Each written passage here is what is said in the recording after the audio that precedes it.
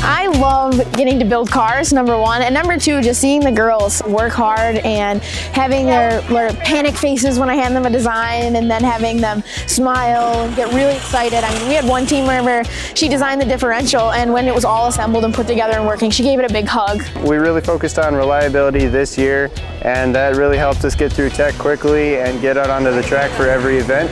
Project management we found to be extremely important, especially when you're dealing with a team that's full of volunteers. You know, keeping them motivated, keeping them organized, in addition to their schoolwork, is challenging, and it's important that you start with an organized plan from the very beginning. I think the biggest thing we learned in the competition is, well, I guess one, how effectively teamwork is.